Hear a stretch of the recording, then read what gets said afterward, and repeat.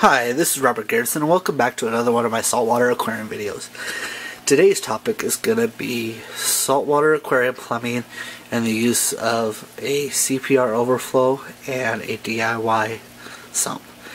And I'm also going to touch bases on some of the things that I have done to help prevent any issues for having a sump, such as water leaking or overflowing due to power failure.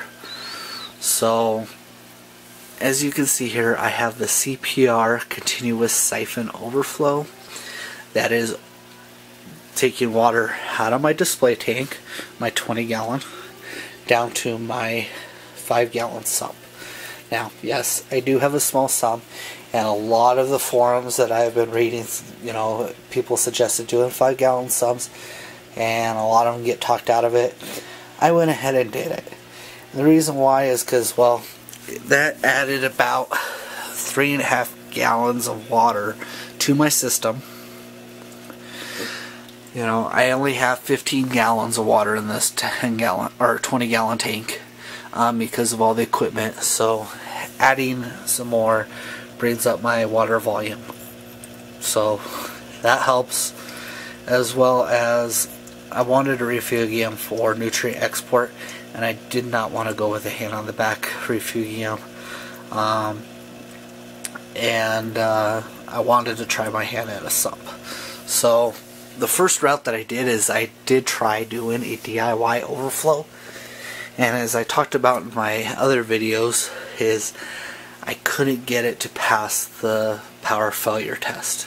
Now the power failure test is when you kill the power to it, or if the power gets shut off, say during a lightning storm, or your power company's doing tests or has to bring the power down. For some reason you have no power to your aquarium or your home, that the water isn't going to overflow into your sump and overflow onto your carpet, or you're not going to have water raise in your tank and overflow in your tank when it comes back on, because your overflow didn't kick back on.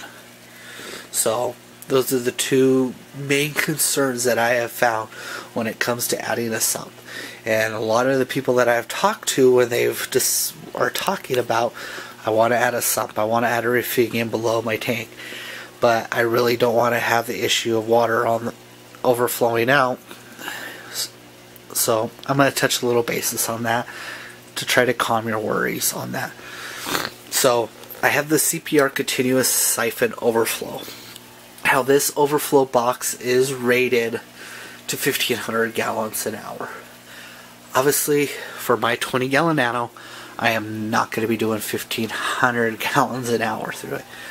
With my little Rio 600, I'm doing about maybe 100 to 200 gallons an hour. I'm definitely not doing more than 200. I'm guessing probably around that range. I don't know 100% for sure, but it's somewhere between 100 and 200 gallons an hour. So with that, yes, I did get a big overflow box for it. Why? Well, this cost me $50 used with a brand new aqua lifter. One for my tank would cost over $100, brand new. $50 or over $100. You do the math. As most people want to do, they want to save as much money as they can and have the most beautiful tank that they can get. I'm no different. So I went with this big one. Plus, it gives me the option for when I do upgrade my tank, because I hope to upgrade my tank to a larger tank, so I can house some more diverse types of fish in my tank. Of course, more corals and more room for my giant anemone. This can go with it. So the key component to the CPR continuous siphon overflow is the aqua lifter. Now the aqua lifter sucks air out of your siphon chamber, and you can see it's the black section there, and starts your siphon to overflow into your back to your drain lines. Now, when your power shuts off, your siphon will break. Okay, so you don't have to worry about it continuously siphoning. It's only going to siphon up to this level in your tank, and then once it does, your siphon's going to break, and then it's going to empty the water that's in the back. So make sure that you have enough room in your sump that'll allow for that little bit of extra water. Now, when my power kicks off, the water that's in my return line and the water that's in the overflow only comes up to about right here. So I got several inches of space, so I don't have to worry about if power fails, water overflowing. Okay. Now when the power comes back on, your aqua lifter will start sucking the air out of your chamber and then start your siphon back up. Now, that is probably the best safety feature there. It's going to start your siphon for you. You don't have to worry about it. So if you're not at home, you're at work, you're on vacation, the power comes off, turns back on, this guy is going to get you going again, and you don't have to worry about it. Okay, now there's one other section of the safety that I will talk about here in just a minute. Like I said, this is up to 1,500 gallons. It is the dual inlet, sorry, not inlet, but outlet. And I've used the stock hoses. You can hard plumb this. And if you're worried about it leaking, you can even put silicone right around here. That way you don't have to worry about leaks. It seals up pretty good. And then it comes down here to my sump. And my sump is a 5-gallon. And the kit was about $30 from Walmart. And it come with this little hood here that has 3 little LEDs which light up my refugium. My first chamber had bio balls. Now, I know a lot of you don't like bio balls. And for my other videos, you know that I don't mind bio balls. I have a bio cube that I've kept stock, and I've been running that bio cube for about 5.5 to 6 years now with the bio balls. Here's the trick about your bio balls. Just like anything else in the aquarium, do your maintenance. Take out about 10 or 15% of your bio balls each week. Swish them around in your dirty water to get any of the large deposits that have accumulated in your bio balls. Put them back. Do not do all your bio balls at once. That'll cause your tank to recycle. Now, when I installed the bio balls into here, as you can see, I got a little cyclone going on. I got some algae growth. That's not going to last that long. Just keep up with your maintenance, clean your tank, and eventually it'll all go away. Just monitor your nitrates, do your water changes, and eventually all the beneficial bacteria will start accumulating and growing on your bio balls, and you'll have that extra biological filtration for your tank. Now, the main reason I wanted to do that is because I got the live rock that I want in my tank. I got live sand, now I got bio balls, and I got live rock in my refugium. So I got a lot of surface area for biological filtration, so that allowed me to have a little bit more stocking in my tank. Now I do have my 3 clowns, and then I added a regal damsel, and he likes to hide a lot, but that's that guy right there. Thinking about calling him Turbo. Waiting for my kids to come up with a name, since they like to name my fish. So it allows me to keep a little bit more in there with having more biological filtration. And then I have my bubble trap. Now, is the bubble trap necessary in a flow in this tank? No, it is not.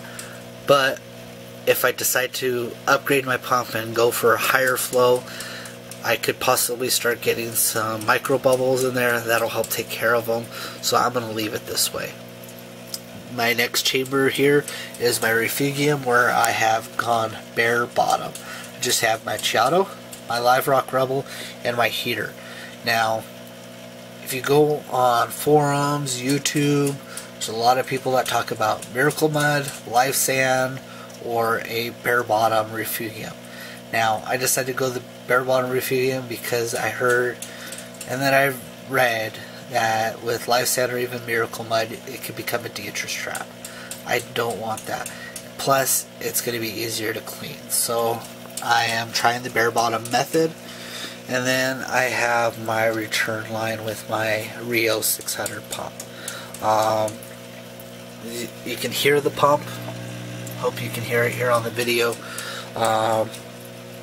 It's not the quietest pump, but I don't have a very loud system anyways here with my whole tank system, so that little bit of noise is nothing to worry about. And I don't even have a loud trickling for my overflow. So I have my return line, which I have used clear tubing. A lot of people like to not use clear tubing because the light can cause algae to grow in your tubing. This is going to be upgraded. Don't know when, sometime soon. Hopefully I will have a better return line. And then it goes into my tank. Now here's the other fail safe for plumbing. See the water coming out of the tube right there? I drilled a hole just above the water line, and what this is going to allow is the water, when you have a power failure, that's going to break your siphon in your return line. So only the water in the tubing is going to siphon back into your aquarium. No additional water from your tank is going to siphon into there as long as you drill this hole. So if you plan on doing this, please, for the sake of your carpet and for your own sanity, drill this hole. Alright, so that's your two precautions. One, your siphon breaks in there in your overflow when the power shuts off, and that breaks the siphon so you don't have a whole lot of water. Like I said, it only goes up to about right here when my power shuts off.